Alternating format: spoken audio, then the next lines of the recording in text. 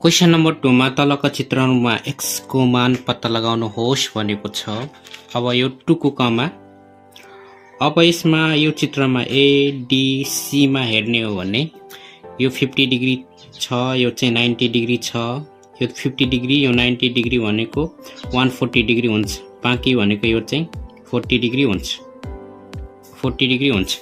यो ट्रायंगलमा हेर्ने हो भने यो 50 डिग्री छ, यो 90 डिग्री छ भने यो बाँकी भनेको 40 डिग्री हुन्छ, किनकि त्रिभुजको भित्री कोणहरुको सम कति हुन्छ 180 डिग्री हुन्छ।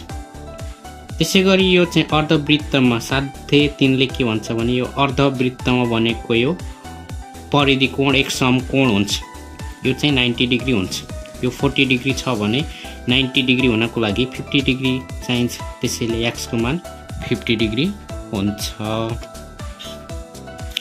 अब यसमा इन ट्रायंगल ADC मा हेर्ने भने ADC मा यो 50 डिग्री छ, यो 90 डिग्री छ भने अब यो चाहिँ 40 डिग्री हुन्छ, किनकि त्रिभुजको भित्री कोणहरुको योगफल 180 डिग्री हुन्छ। यो 40, यो 50, 90, 90, 90, 180 हुन्छ। त्यसैले इन ट्रायंगल ADC मा एंगल ACD प्लस यो एंगल 50 प्लस 90 गर्दा 180 हुन्छ। यसलाई सल्भ गर्यो भने एंगल ADC को भ्यालु 40 आउँछ, यो एंगल 40 डिग्री आउँछ।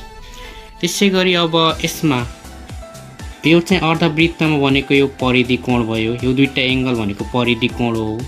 यो चाहिँ यो दुईटा एंगल भनेको अर्धवृत्तमा बनेको परिधि कोण एक समकोण हुन्छ अथवा 90 डिग्री हुन्छ, भनेको यो एंगल 90 डिग्री हुन्छ।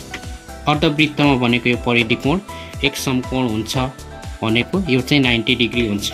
भन्न खोजेको एंगल ACD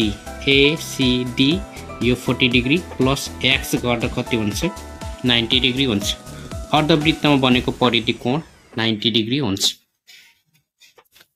अब ACD को भ्यालु 40 डिग्री आछ, त्यही भएर 40 राख्ने प्लस x = 90। अब यताको प्लस यता गयो भने माइनस गर्दा x को भ्यालु 50 डिग्री आउँछ। त्यसैगरी यो चाहिँ 2 को ख मा अब यो चाहिँ 130 डिग्री छ अनि यताको एंगल 50 डिग्री हुन्छ, यताको एंगल 50 डिग्री हुन्छ, किनकि यो चाहिँ सरल लेखमा बनेको कोणको योगफल भनेको 180 डिग्री हुन्छ। सरल लेखमा बन्ने कोण भनेको 180 डिग्री हुन्छ, त्यसैले यो 130 डिग्री छ भने यताको 50 डिग्री हुन्छ। अथवा COB चाहिँ COB प्लस 130 गर्दा कति डिग्री हुन्छ 180 डिग्री हुन्छ। यो चाहिँ सरल लेखमा बनेको कोण 180 डिग्री हुन्छ। यसबाट हाम्रो COB को भ्यालु यो चाहिँ COB को भ्यालु 50 डिग्री आउँछ, 50 डिग्री। अब यसमा हेर्ने भने यो चाहिँ केन्द्रीय कोण भयो, यो चाहिँ परिधि कोण जुन एउटै चाप यो चाहिँ CB मा बनेको छ, यो केन्द्रीय कोण यो चाहिँ परिधि कोण, र परिधि कोण जहिले नि केन्द्रीय कोणको आधा हुन्छ, त्यसैले 1/2 यो चाहिँ COB यो 50 डिग्री छ भने यो चाहिँ 25 डिग्री हुन्छ, त्यसैले यो चाहिँ x को भ्यालु 25 डिग्री हुन्छ। कारण चाहिँ एउटै चापमा बनेको परिधि कोण केन्द्रीय कोणको आधा हुन्छ। 2 को ग मा यो चाहिँ परिधि कोण हो, यो पनि परिधि कोण हो जुन एउटै चाप BC, यसको नि चाप भनेको यो चाहिँ BC हो, यसको चाप पनि यो चाहिँ BC हो, त्यसैले यो 40 डिग्री छ भने यो नि 40 डिग्री नै हुन्छ, किनकि एउटै चापमा बनेको परिधि कोणहरु बराबर हुन्छ, त्यसैले 40 डिग्री छ भने यो चाहिँ 40 डिग्री नै हुन्छ। अब यो x चाहिँ यहाँसम्म हो, यहाँसम्म। अब यो ट्रायंगलमा हेर्ने हो भने 40 प्लस 80 प्लस x गरेर 180 हुन्छ। 180 ल्याउनको लागि यो 80 प्लस 40 120 अनि यो x को मान 60 डिग्री आउँछ।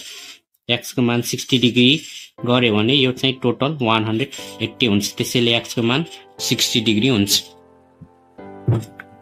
अब यसमा एंगल यो परिधि कोण हो 40 डिग्री अनि यो पनि परिधि कोण हो जुन एउटै चाप यो चाहिँ BC मा बनेको छ, एउटै चाप BC मा बनेको छ, त्यसैले यो 40 डिग्री छ भने यो पनि कति डिग्री हुन्छ 40 डिग्री नै हुन्छ। त्यसैले BDC = 40 डिग्री, एउटै चापमा आधारित परिधि कोणहरु बराबर हुन्छ। अब यो ट्रायंगल BDC मा हेर्यो भने यो x भयो, यो एंगल भनेको x भयो, यो चाहिँ 40 डिग्री भयो, 40 डिग्री प्लस यो चाहिँ 80 डिग्री गर्दा 180 डिग्री हुन्छ। त्रिभुजका भित्री कोणहरुको योगफल 180 डिग्री हुन्छ। अब यसलाई सल्भ गर्यो भने x को भ्यालु 60 डिग्री आउँछ, x को भ्यालु 60 डिग्री आउँछ। त्यसैगरी 2 को घमा अब यसमा यो चाहिँ अर्धव्यास हो, यो पनि अर्धव्यास नै हो। त्यसैले यदि यो एंगल 50 डिग्री छ भने यसको अपोजिट यो एंगल पनि 50 डिग्री नै हुन्छ। यो चाहिँ दुईटा अर्धव्यास भएको कारणले गर्दा यसको अपोजिट यो एंगल बराबर हुन्छ र यसको अपोजिट यो एंगल बराबर हुन्छ। यो एंगल 50 डिग्री छ भने यो एंगल पनि 50 डिग्री नै हुन्छ। अब यो एंगल भनेको परिधि कोण हो, यो पनि परिधि कोण हो, जुन एउटै चाप यो चाहिँ AB मा बनेका छन्। यो परिधि कोण हो, यो पनि परिधि कोण जुन एउटै चाप AB मा बनेको छ। त्यसैले यो 50 डिग्री छ भने यो पनि नै 50 डिग्री नै हुन्छ। त्यसैले x को मान एंगल OCA सँग बराबर हुन्छ, 50 डिग्री नै हुन्छ। एउटै चापमा आधारित परिधि कोणहरू बराबर हुन्छन्।